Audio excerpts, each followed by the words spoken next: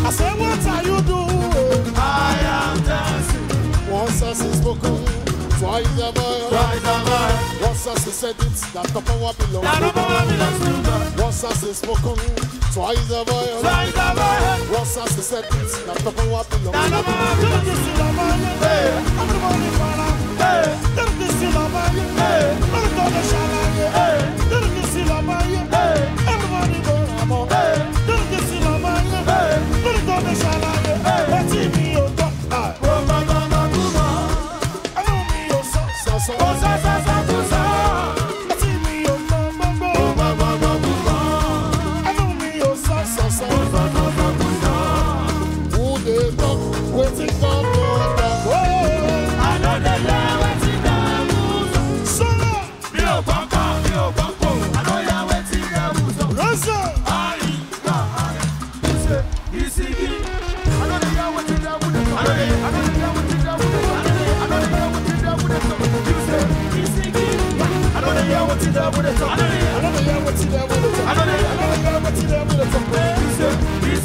Listen, it's amazing how you love me.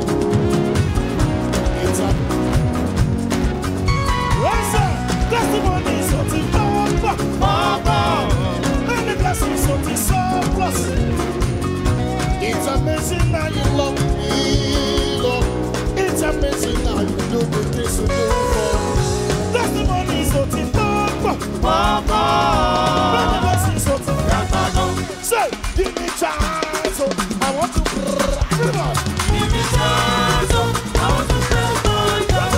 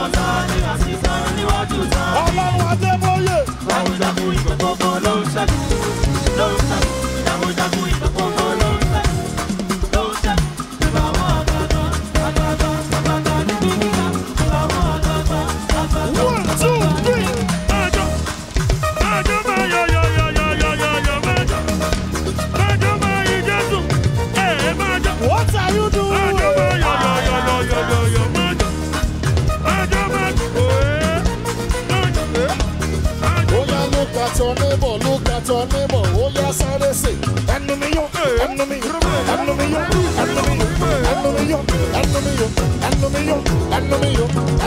my God, hallelujah, somebody, enemy, one, two, say, steadily,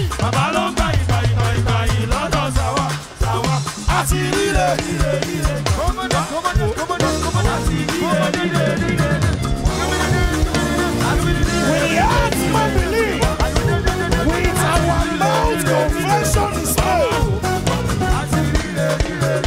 Are you ready for this one? Make sure you are jumping. Jump, jump, jump, jump, jump, jump. La la la la la la la la la la la la. You are worthy. You are worthy of my words. Thank you, Jesus. Everybody jump. La la la la la.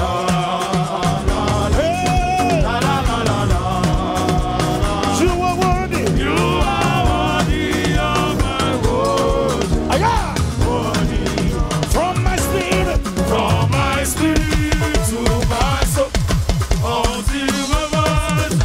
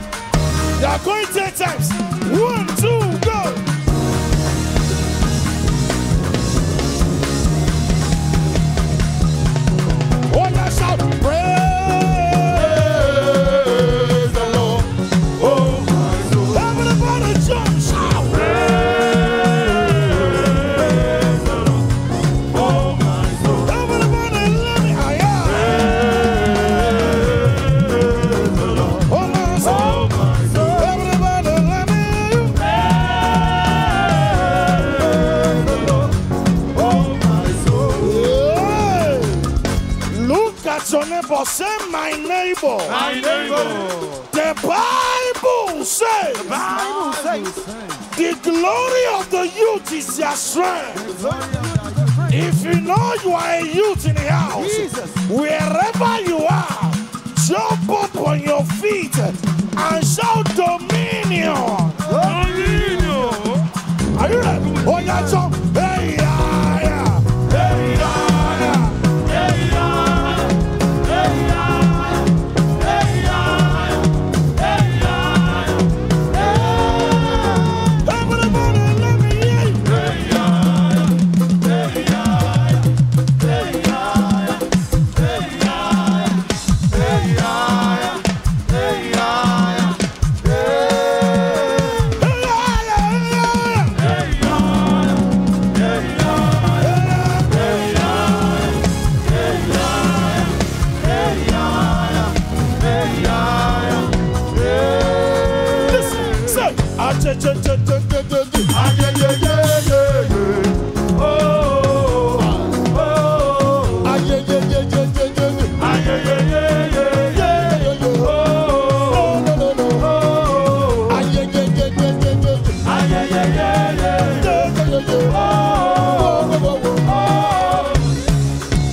When I think about the things that you've done, my imagination's ardent. Everybody, oh my God, oh, you do this one. Oh, you do this one, oh.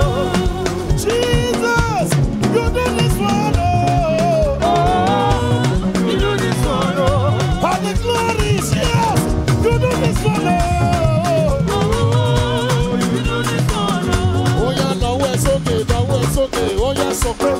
Ega, ega, mama, oh. Ega, ega. Ega, ega, mama, oh.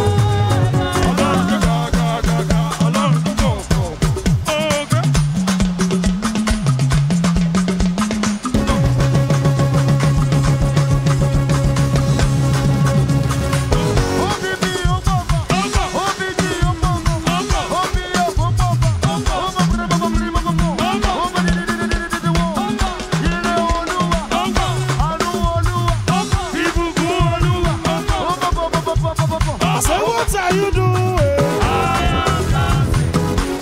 The Bible says, he that is above all. I need you to sing that song again with understanding. One of them is okay, give it to Noah. Say, ega, ega, baba, oh.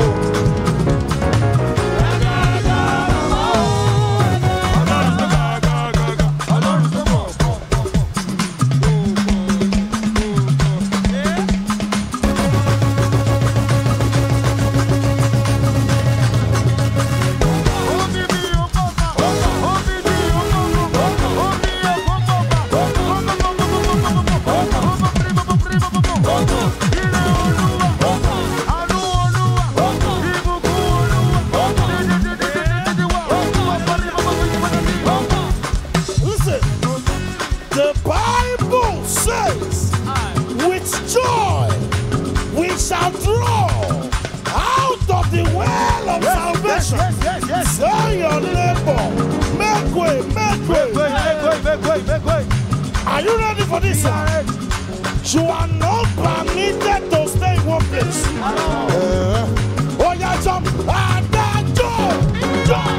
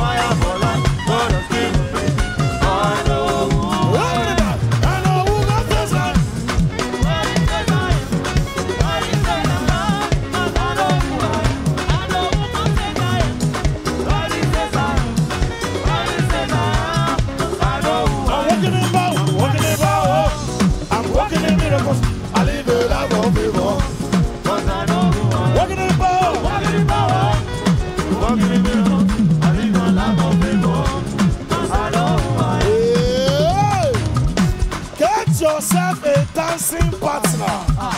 Hold your neighbor. Raise the hand of your neighbor like this. Tell your neighbor, say, make way, make way.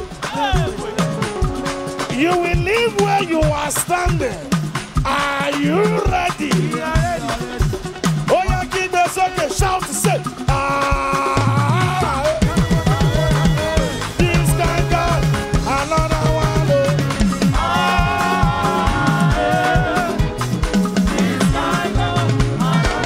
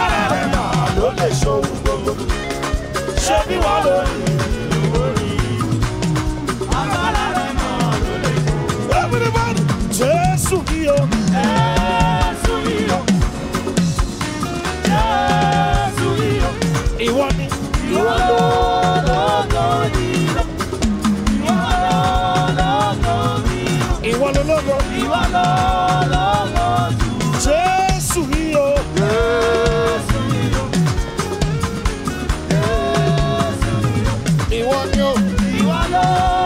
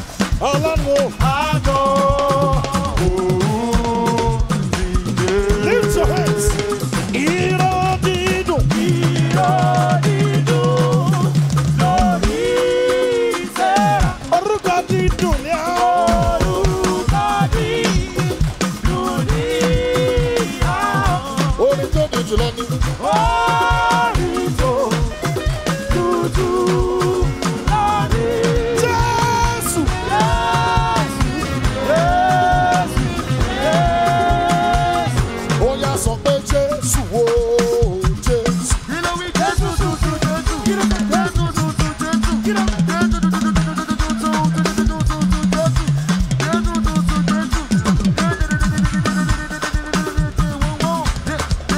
Jésù o, Jésù. Olórúkọ àpèrire Jésù.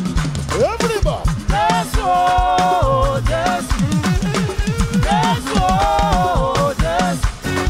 Olórúkọ àpèrire Jésù. Ó yá sọ pé Jésù ti Násárẹ́tì.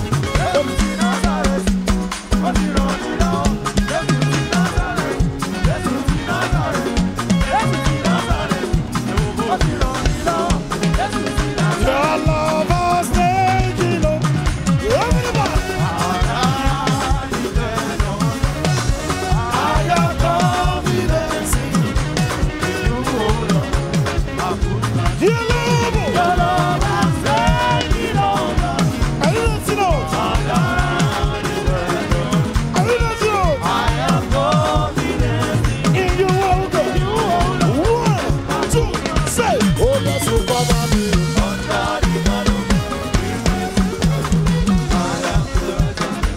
Oh yes, you cover me.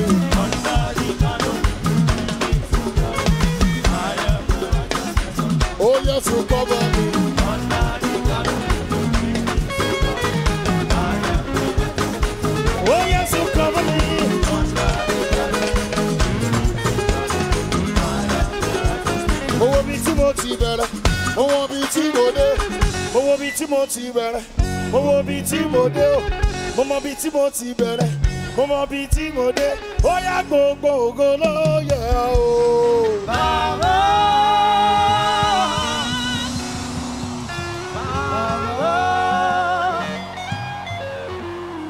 Ebenezer, eh. Ebenezer,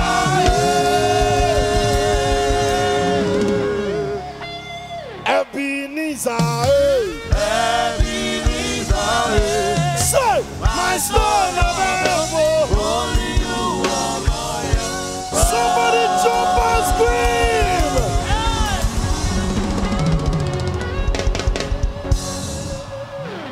Tell your neighbor, say, make way. Make way. At this junction, you are not permitted to stay in one place. Are you ready? We are ready. Are you ready? Oh, yeah, go, yeah. Oh.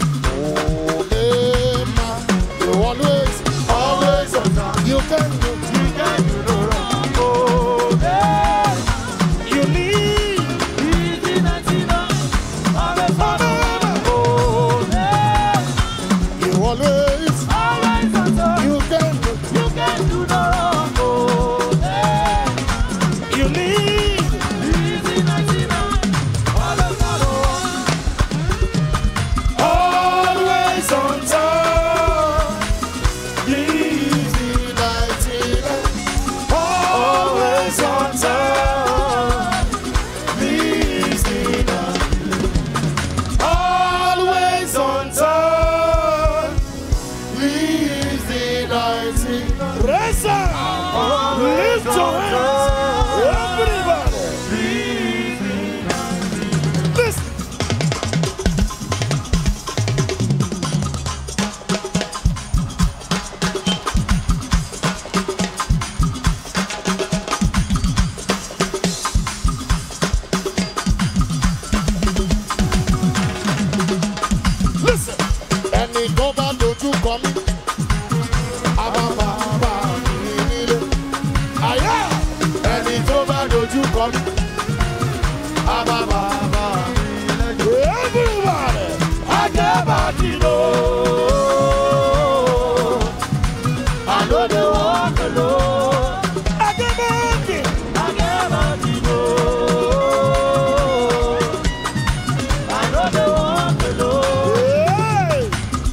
The Bible says when the Lord turned again the captivity of Bidemi Olaoba, make sure you are turning around.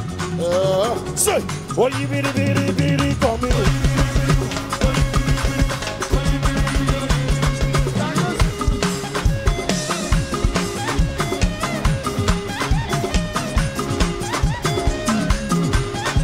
You say,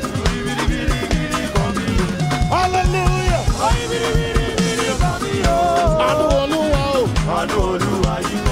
Oh, yeah, turn it.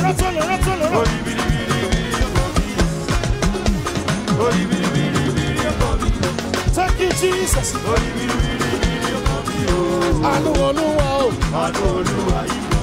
What did I go give to you?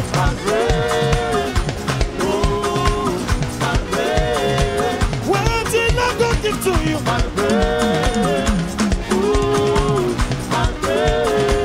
Where did I go give to you?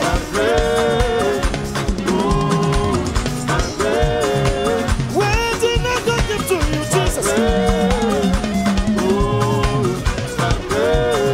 Now we're so good, maybe keep it over. Oh, yes, I know some paper. Baba, yeah, me that be oh, yeah. Oh, my, yeah, me that be oh, my, yeah, me that be Shama.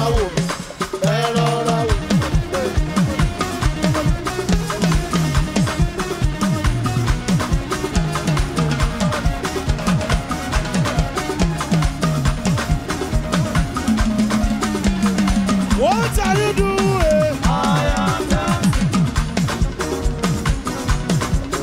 Oh, yeah, come and see what the Lord has done for me. He has taken away my sorrows and I got my rejoice, rejoice. Because of Jesus.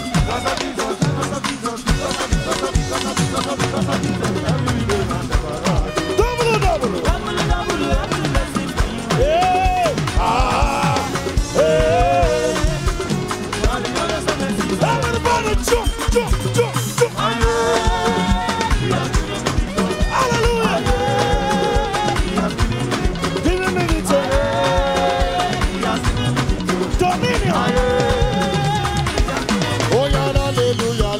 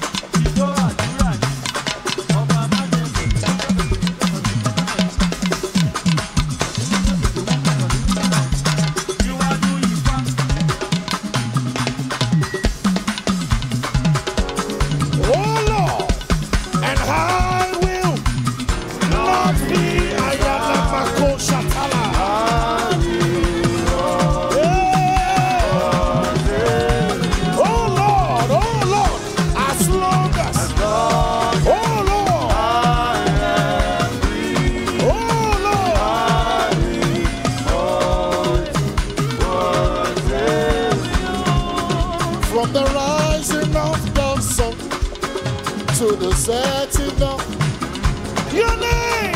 Your name is to be adored. Hello.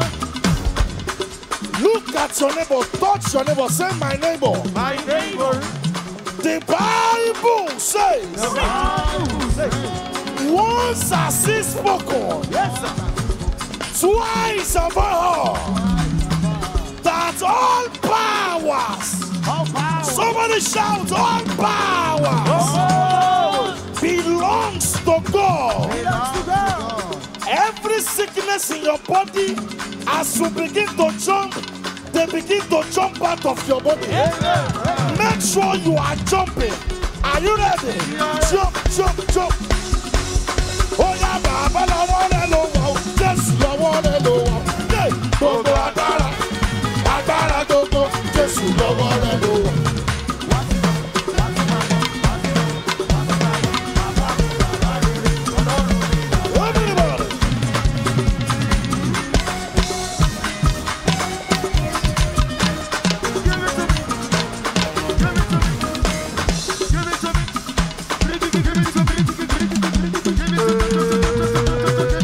I said, what are you doing? He said, oh yeah, since I was born. Since I was born. Yeah. Listen, the Bible says, I am the children that the Lord has given unto me. We are for signs and wonders. If you know you are for signs and wonders, go and carry something. Lift it up to Jesus and shout dominion. Tell your neighbor, say, raise up. Make sure you are jumping. Are you ready? Oh yeah, jump. Jump. Oh yeah, you are lifted up.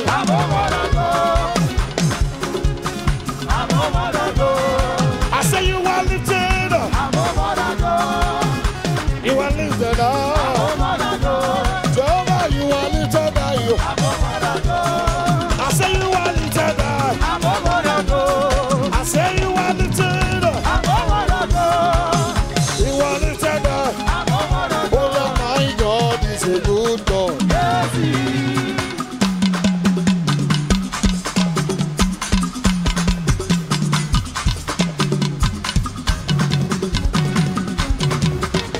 I feel like dancing. Rejoice.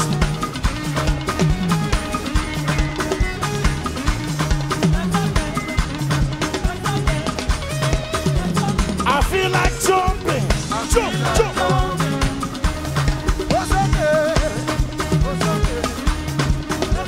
I feel like shout. Make a joyful noise.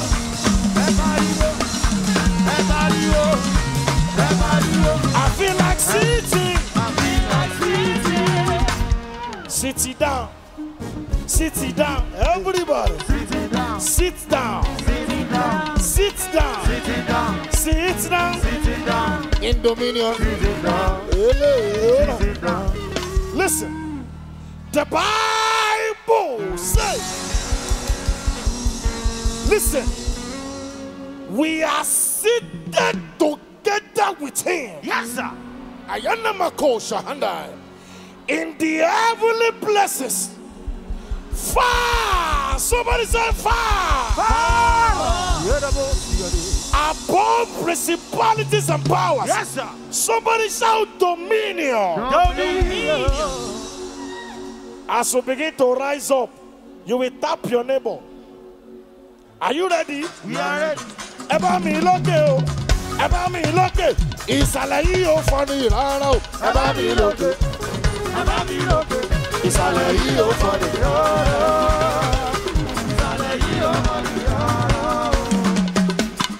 Sẹ́ni mama yọ.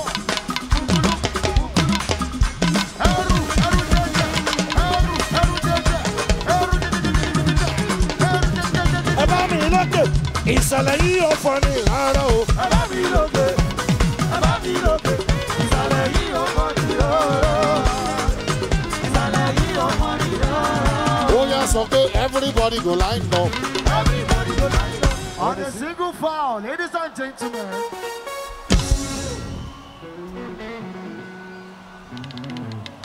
Hold your neighbor. Tell your neighbor, say my neighbor. My neighbor. I have dominion. I am dominion. Touch your neighbor like this. Say neighbor me. Neighbor you. By the time God is through with me, By the time God is through with me, I will support your business. I will support your business.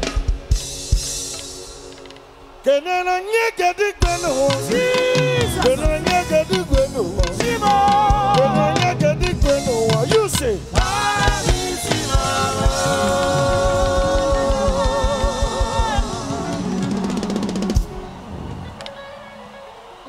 Do you know this one?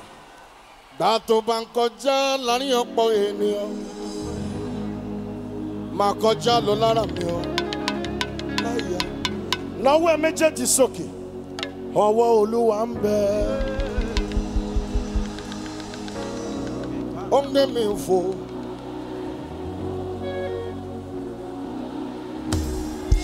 Ọwọ́ Olúwa ń bẹ o. The hand of the Lord came upon Elijah. He outrun the chariot at the gate of Jezreel. Onge mi fo. Yes, sir. Everybody go line up. Everybody go line up. Hold your neighbor's shoulder. You see, at this junction, you are not permitted to stay in one place. I know. Tell your neighbor, make way, make way. Make way. Are you ready? We are ready. Oh somebody, oh somebody. Somebody, Oh, somebody. somebody.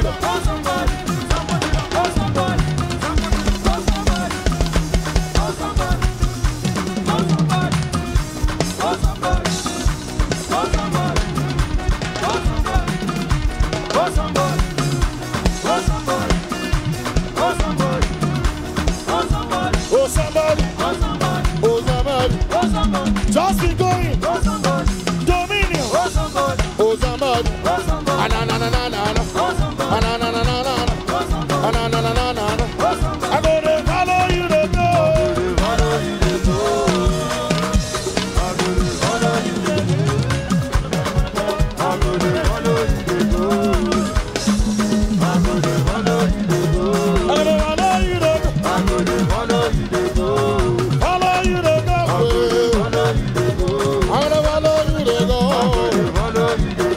I'm gonna follow you to go.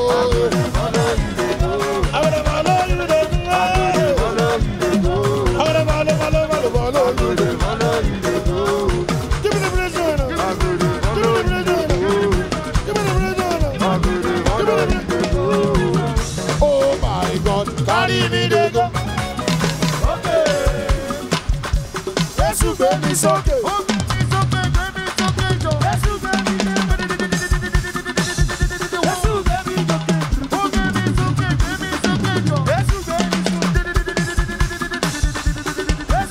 What are you doing, sir? I am dancing. Oh my God, carry me to go. Anywhere Carry me to go. anywhere, oh yeah, Carry me to go. oh yes, sir.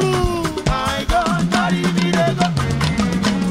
My God, carry me to go. Anywhere better than carry me to go. Anywhere better than carry me to go. Oh yeah, oh yiki, oh do, wow.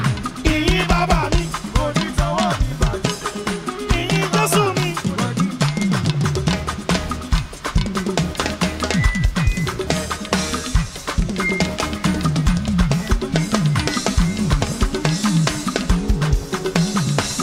You do not lay, you do not. What is up for you to do? Because he knows his soul. He can never exist. You do not lay, you do not lay. What is up for you to do? Because he knows his soul. He can never exist. Oh, your face on neighbor, say go, go, wah.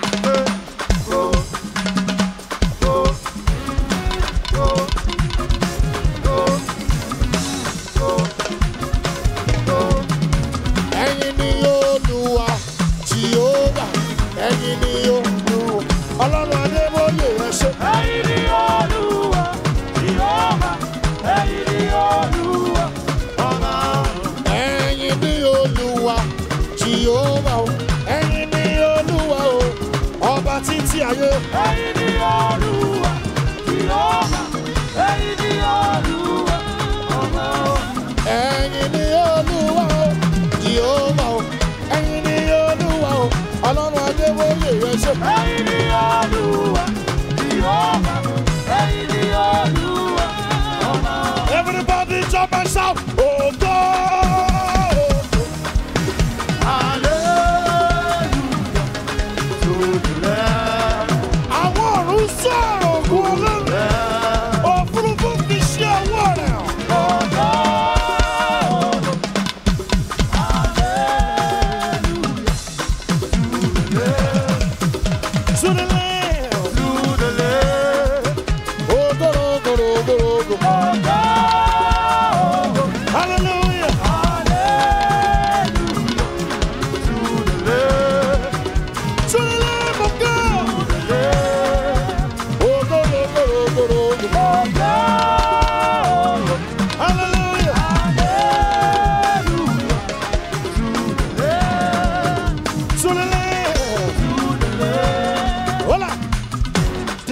one is for 17 people.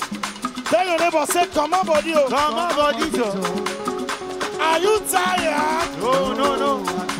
You will do something unusual. Go and carry your neighbor. Remove your wig. Remove your shoe. Let the Lord know that you are sincerely grateful. Yes, sir. You will announce it to at least 300 people. Say 300. 300. Are you ready? We are ready. Make sure you live where you are. Let me say the grace. My God, I let me say the grace. My God, I let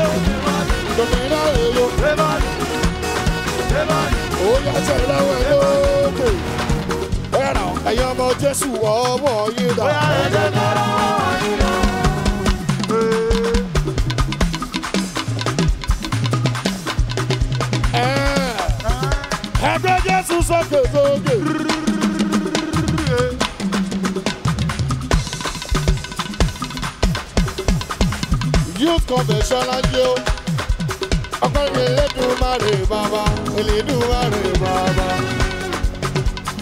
Listen, as a child of God, yes, you don't need to take codeine, Reflon, Colorado, Igbo, codeine, before you can be high. The God we serve is the Most High God. If you know your God is the Most High, jump up and shout dominion.